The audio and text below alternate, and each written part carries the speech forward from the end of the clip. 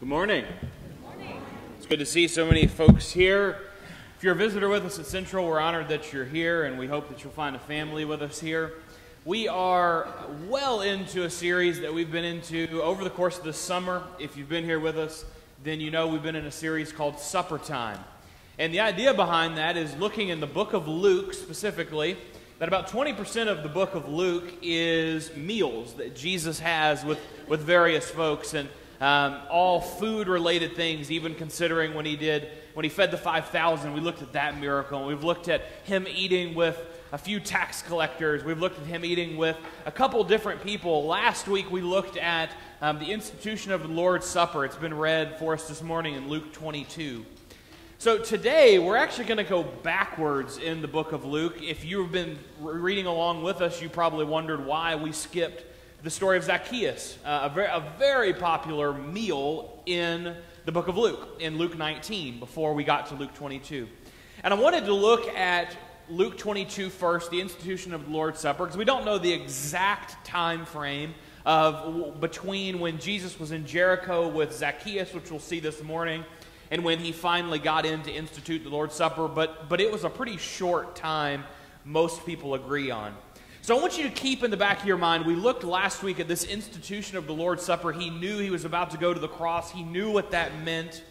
And so I want you to keep that. I did that one first so that you have the context of when you recognize that Jesus is on his way to be crucified.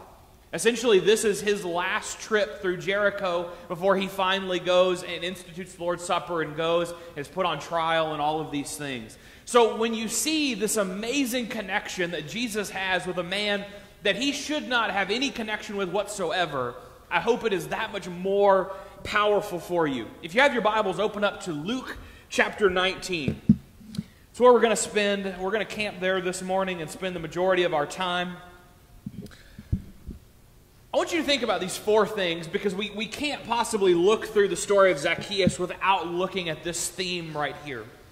These are the four ways, according to Psychology Today, which is a magazine that did a whole article on self-value and worth. And I was reading through this when I was studying. I read through this a couple months ago as I was preparing for this sermon. And I thought, man, what are the connections here? But they said this is the four ways that we value ourselves. We go on appearance, approval, achievement, and affluence. Now, we kind of know what most of these are. Our appearance is the way we project ourselves to other people. The better we look, the better that we feel. We diet, we eat right, we go to the gym. We do all of these things. We spend tons of money on personal care to improve our appearance. Our approval of our peers, we do it constantly to try to fit in with the people that we care about the most. Achievement, we do this all the time at work, trying to get ahead and get recognized for these things. And affluence, being and having the prominence and the wealth and the things that go all along with these other three. But what do we notice that is the central theme through all four of these? All four of these can fade in a heartbeat. All four of these can go and be taken away in the beat of a second. So I want us to look here because Zacchaeus was striving after this. We're going to see and we're going to look at Zacchaeus' life and some principles we learn about Jesus through him. But I want you to consider all four of these because in the same article, they talked about this principle right here, and this one you may have never thought of. But they said new research has begun to tell us that we tend to base our self-worth, our value, on what we think the most important person in our life thinks of us. So you find the person that you care about the very most, and psychologists today will tell you that whatever you think they think of you is how you'll view yourself. So if it's a friend, if it's a spouse, if you perceive that they are viewing you negatively, you'll view yourself negatively. And conversely, if they are viewing you positively, you'll view yourself positively. So the question is if psychologists are talking about this, well, the Bible has already talked about this thousands of years prior when it talks about putting Christ at the forefront of our life, and if we will do that, all of these other things will fall in line. So I want to look at through these two principles. We're going to look at the life of Zacchaeus. Luke chapter 19, just starting in verse 1. It says, Jesus entered Jericho and was passing through. Now, I don't do a ton of geography. You know this if you've been around Central a ton. But today is going to be kind of a unique one. We're going to look at a little bit of the geography and why this was relevant. Now, I want you to look at this map here, and in the top right-hand corner, you're going to see Jericho. To the east, a little bit to the northeast of Jerusalem. This is where Jesus was traveling through on his way to Jerusalem. Now, Jericho, of course, has significance all throughout the Bible, but in the New Testament in particular, we know from history and archaeology, and it's incredibly fascinating because there's a lot of these remains that are still there. But Jericho was the kind of vacation spot of the rich. In fact, there are ruins that are still here of Herod's, King Herod, one of his biggest palaces was in Jericho. It was his winter palace. When it would get cooler, he would go to Jericho because Jericho, even still today, is fueled by all of these hot springs. Jericho is sort of an oasis in that regard. We have a few of those here in the States where we have these natural hot springs that are all around in these cities, and it makes it kind of a tropical climate even in the midst of desert and things like this. That's what was happening here. So you can go and see these ruins here today, and this is where Jesus was passing through. So it's no coincidence that when we start talking about the guy named Zacchaeus, who we're going to find out is a chief tax collector, a wealthy, wealthy man, it's no wonder that we meet him in Jericho. So I want you to have this context when you recognize that Jesus is hobnobbing around with the very rich, very wealthy, very prominent people of the time. You know, Zacchaeus was not a Herod, but he would have been an incredibly wealthy man. So I want us to kind of consider that as we go into looking at this interaction with Zacchaeus. We've looked at it before. We've talked about Luke 19 in different respects, looking at different parts of this. But I want us to focus on the story as a whole and start here in verse 2. It says, "And behold, there was a man there by the name of Zacchaeus. He was a chief tax collector and was wealthy.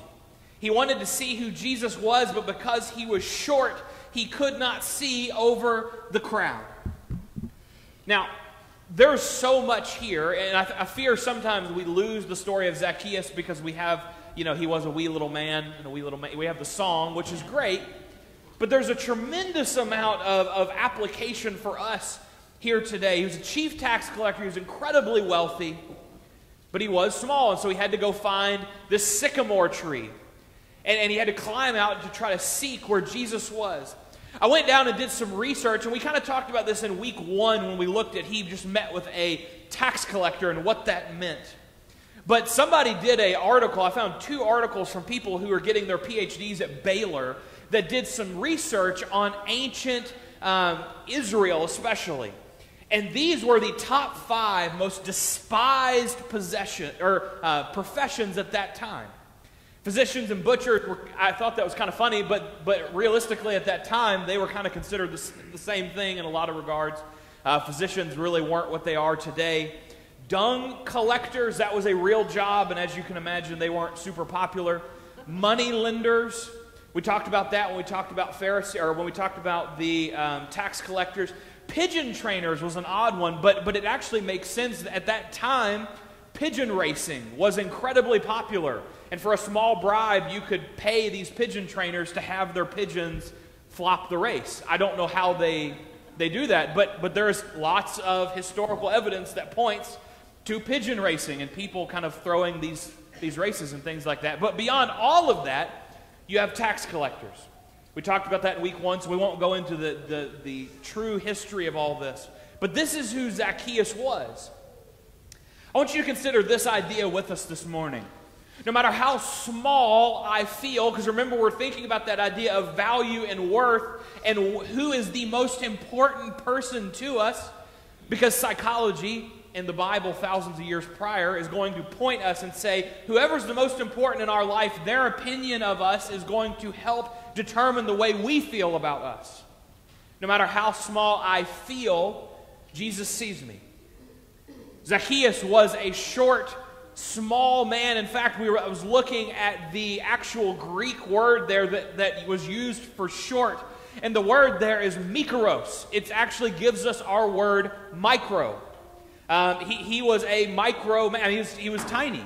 But he climbed up in this tree. He was seeking after Christ. And we're going to see how important it was that Jesus saw him, but called him by his name. It's going to play an important role for us here in a moment. Luke 19 and verse 4, continuing right along in our story. He ran ahead and climbed a sycamore fig tree to see him, since Jesus was coming that way. You know, this would have been an incredible sight to see a chief tax collector, someone who was so wealthy, so prominent, climbing a tree. Yet he was so convinced that seeing and interacting with Christ would do something in his life that he was willing to do it in spite of what it might do to his reputation. Despite how small we feel at times, Christ sees us for who we are, and that's a creation of God. Number two, no matter what others say, Jesus claims me. You know, there are times where people say different things about us, and we're going to look at what a name really means. You probably have never thought about this before, but the name Zacchaeus, literally translated, comes actually from the Hebrew. So it's an Old Testament name, but it means righteous one. Can you think and just put into your mind this person who is a chief tax collector, someone who colluded with the Romans, we talked about that in week 1 and week 2, was hated, but his name meant righteous one. He was probably called every name in the book, probably many that weren't recorded in the book because they were so vile and profane. How many times do you think he actually heard his name, Zacchaeus? I'm going to guess not very often. I'm going to guess that people called him anything else but his name, knowing what it meant. But Jesus is about to look at him and say specifically, Zacchaeus, come down. Not chief tax collector, not you fill in the blank with whatever typically people would have said to him. He says, righteous one, come down. Luke 19 and verse 5. When Jesus reached the spot, he looked up and said, Zacchaeus, righteous one, come down immediately. I must stay at your house today. You know, this verse is one that we kind of sometimes real quickly go over. The whole story of Zacchaeus, we do that too. But in particular, this verse. But I want you to imagine what this was like. This is why I set the stage of what Jericho was like. You know, this is this very, very affluent, rich, wealthy town where people would have been looking. Jesus at this point was well into his ministry. So he was starting to bring really big crowds, and this would have been no different. So you've got all of these extremely wealthy, extremely powerful men and women that were watching. And Jesus is used to people not agreeing with the way he did things. We've looked, that is a central theme of this series, where people are looking at him saying, why are you eating and drinking with sinners? This would have been the grand pumbaa of them all. Him eating with Zacchaeus would have been an absolute shock. Yet he says it so openly. He says, Zacchaeus, come down quickly. Righteous one, come quick. I have to go to your house. I have to go stay with you. You know, many times, and we've talked about this through this series, but we say, I want to be like Christ. That gets said all the time. And it's a life-changing, it's an amazing sentiment. But if we're willing to be like Christ, to the T, what he does, we're going to do. Are we willing to go have these meals? And maybe more importantly, are we willing to tell others and not be ashamed that we are going to have these meals with people that do not look like us, talk like us, sound like us, believe what we believe? Jesus was willing to do that. You and I many times aren't. Certainly we're not willing to make it known to others and be willing to say, I'm going to go do this. Christ was. He said, Zacchaeus, I have to come to your house today. Number 3, no matter my struggle, Jesus transforms me. This might be the most powerful point of Zacchaeus' story. He was an incredibly wealthy man. And we know even today what wealth can do to folks. How much more difficult it can become to let go of that, to not have that be the very first priority in our life. But look what Zacchaeus says in Luke 19, 8, 9, and verse 10. I included verse 10 also. It says, "But Zacchaeus stood up and said to the Lord, Look, Lord, here and now I give half of my possessions to the poor. And if I have cheated anyone out of anything, I will pay back 4 times the amount." Jesus said to him, "Today salvation has come to his house, because this man too is a son of Abraham." He's saying, "Lord, look what I'm willing to do." And I believe he was genuine. I don't think he was trying to get a pat on the back. I think he was telling Christ, this is how convicted I am of what you're saying. We don't have the interaction that Jesus and Zacchaeus have at his home. But context and grammatically, it would tell us that this conversation took place after a meal already had happened. The Greeks have different, the way that they write with their different prepositions and things can give us some sense of future tense, present tense, past, and things like this. This has given us a sense that this is already, the main event has already taken place. But have you ever stopped and wondered why? Because if you miss this, you're missing a huge nugget in this. Have you ever wondered where 4 comes from? Why 4 times? You know, sometimes when they were asking Jesus, how many times am I supposed to forgive my neighbor? They would say 7. Is 7 times enough? There are times where different numbers have been thrown out in the Bible. Why 4? I want you to look here. According to the old law, according to the ancient law, this was the formula for restitution if you were caught doing things. Fraud in Numbers 5 talks about whatever you stole or whatever you defrauded somebody, you would pay back that amount plus 20%. If it was robbery in Exodus 22, we see it was double whatever you took. It was just 2 times the amount. But then I want you to look what happens in Exodus 22 and verse 1. If it's robbery with assault, you pay back 4 times what you've stolen. Have you ever realized that that is what Zacchaeus was laying at Christ's feet? Remember, he is going to know all of this scripture well. And so this is symbolic of him saying, I know that what I've done is as wrong as it possibly can be.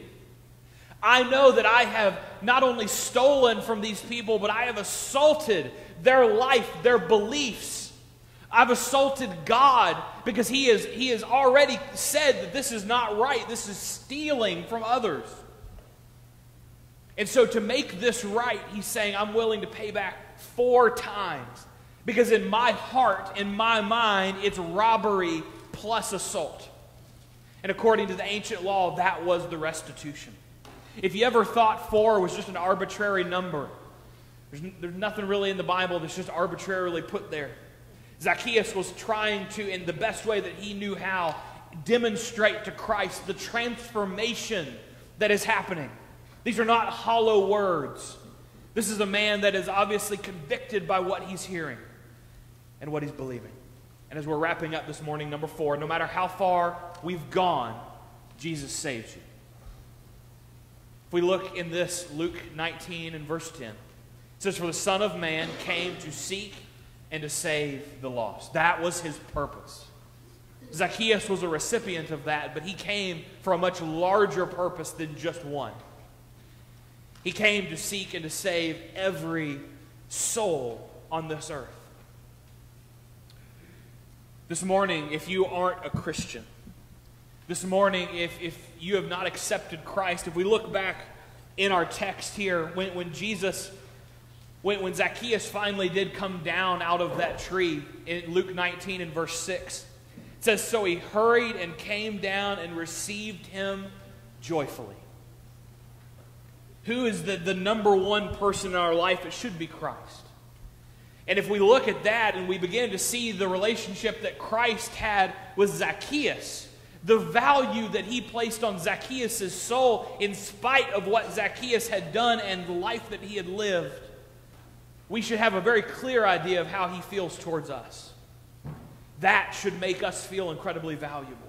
That should make us want to go out and show that to other people. That this world is full of individuals that don't know that.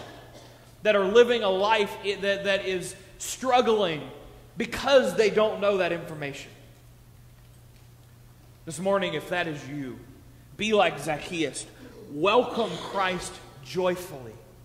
Be baptized. Have your sins forgiven. That's the opportunity we have. To be a child of the one that is so loving and merciful towards us, but that also was powerful enough to go to the cross and die on our behalf. But this morning, if you are a Christian and you're just struggling in some way and need prayers and support, we'd love to offer that to you also. If you have any need this morning, would you come let us know about it as we stand and as we